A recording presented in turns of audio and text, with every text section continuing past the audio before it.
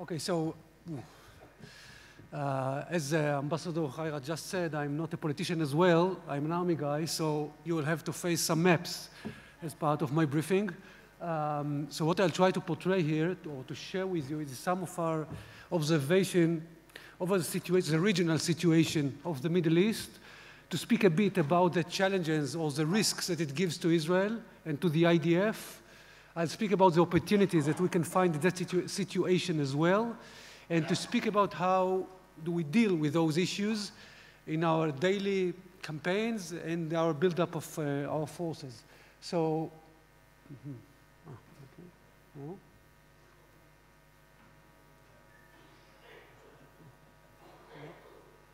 okay. זה לא עובר, אז... At the end, okay. Okay, so two maps that will tell the stories that former Minister Yalon just told you. The Middle East until the end of 2010 looks on the maps and in many ways on the ground that way. States with borders and really big entities that we could find. It's not that all of them were at the same level of governance, but that was the story of that area. But if we will move 6 years later, this is the story of today.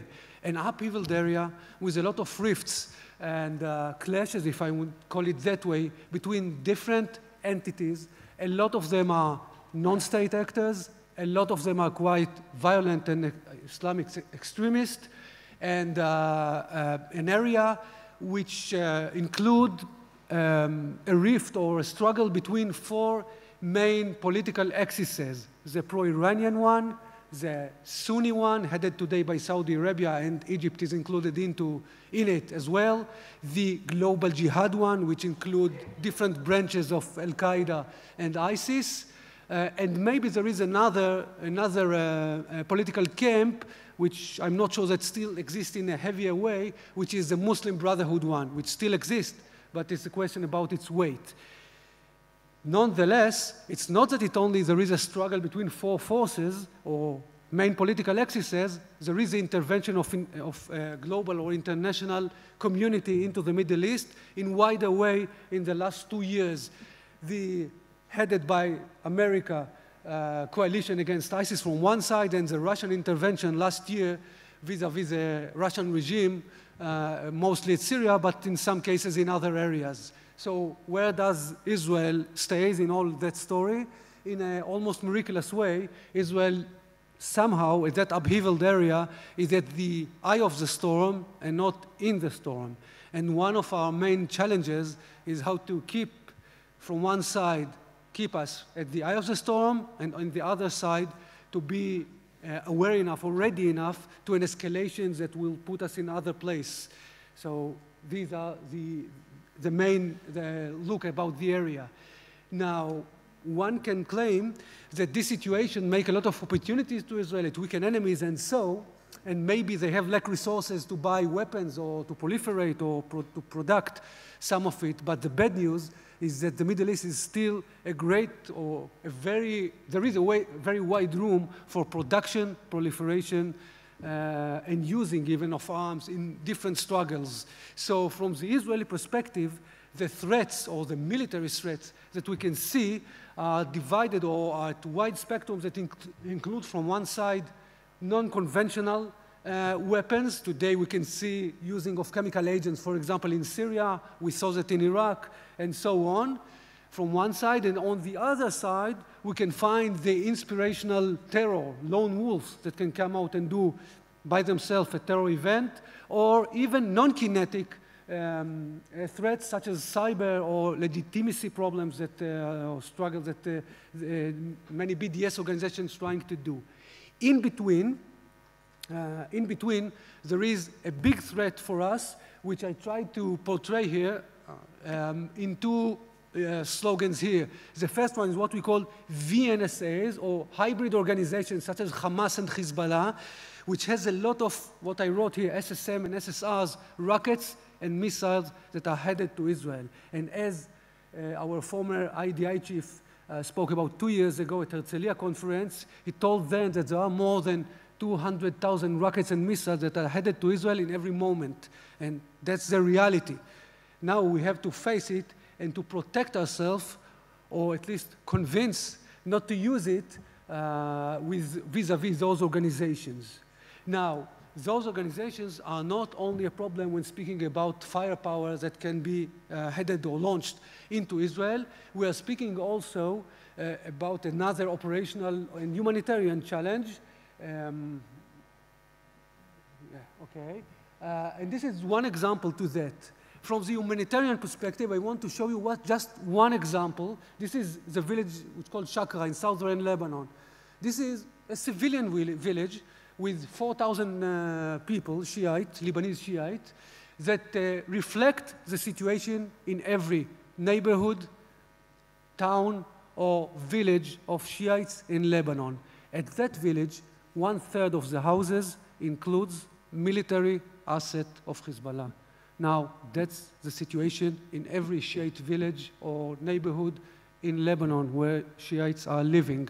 That's the situation in Gaza Strip when speaking about assets of Hamas or the other organizations. This use of people, civilians, as human shields or even as hostages is something that I think that should be condemned from the humanitarian perspective. And when speaking militarily, of course, this is a big challenge.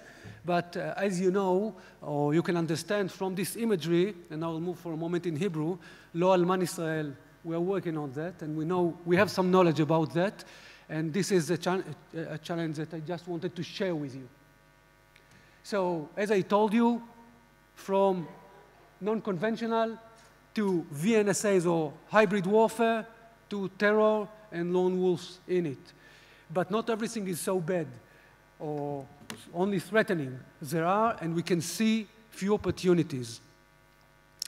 First of all, because of the upheaval, and not only because of that, we see weakened or some processes of weakening some of our enemies. First of all, we can't speak today about a current major military state threats.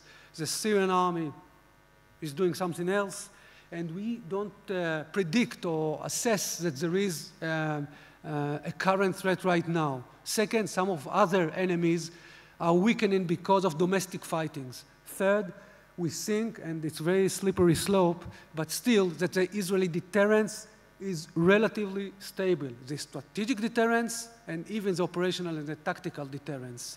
And besides that, we can find some places that common interest can serve us vis-a-vis the region and vis-a-vis the international community. For example, counterterrorism, defending borders, and even to some extent how to defend the last one, the civilian dimensions of cooperation that maybe we can promote, such as energy, infrastructure, and so on with the region and also with the international community, water, and so on. So how do we deal with that?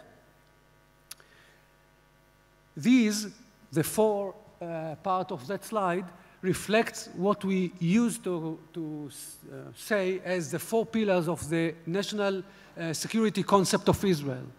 There is a debate, by the way, if all of them are absolutely updated. I would claim that for sure the deterrence and the defense are absolutely updated. The early warning is, I can call it intelligence depths, but never mind, or with them, I would claim that there is another issue, and I would claim that the IDF, or our whole activity, defense activity, is strive to widen the strategic depth of Israel. That's what we try to do by cooperation, by preventing others from doing bad things to Israel, by preparing for war, by deterring. All of them are part of it, but widening our strategic depth is something that I think is in the middle of our concept. So what are we doing on the ground to fulfill it?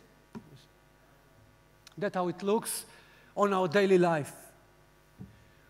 We try to make a prevention concept which includes or lays on deterrence, on containment or limiting capabilities and even will of enemies to attack us or confront violently with us, and maybe from time to time to find incentives to keep the calm or the calm atmosphere or to postpone escalation.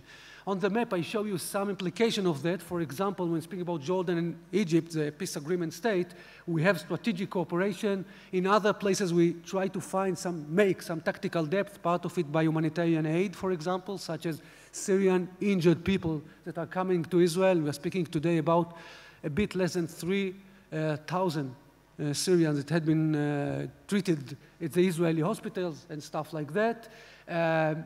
Deterring and other things at the Lebanese arena, and stabilization and deterrence at the other areas.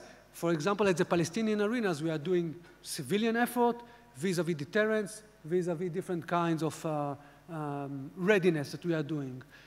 All of that is laid or escorted by, of course, the strategic relationship that we have the US and the US Defense Administration, as what we call safety measures or deconfliction channels that we have to the Russians in an attempt not to get into any kind of worse situation vis-a-vis them.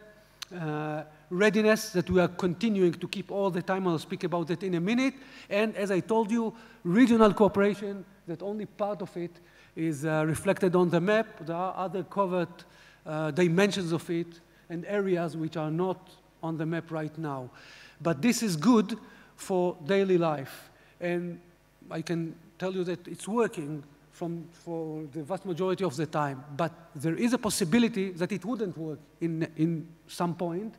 And for that, we are doing, or we're preparing ourselves to the things that are written here, because escalations can be very fast at that area and very fast vis-a-vis the IDF and Israel. So we have to prepare ourselves, besides that prevention and containment strategies that we are doing on a daily life, or the ongoing campaign, the continuous campaign, we have to prepare ourselves to be ready for immediate response, because terror attack and even complicated terror attack can be very short, and we have to retaliate to that or be prepared to that. Then we have to defense in all borders and dimensions, which mean in the air, in the sea, in the ground, underground, and at the cyber dimension, and to be prepared to make an offensive attack, if needed, in two fronts in parallel. These are our capabilities. That's what we are keeping. But at the end, what we are trying to do is to postpone, prevent, weaken enemies, and keep a continuous campaign, and only if needed to get to those escalations and those capabilities of the IDF. And that's our reality on our daily life. So not only threats, some opportunities. Thank you.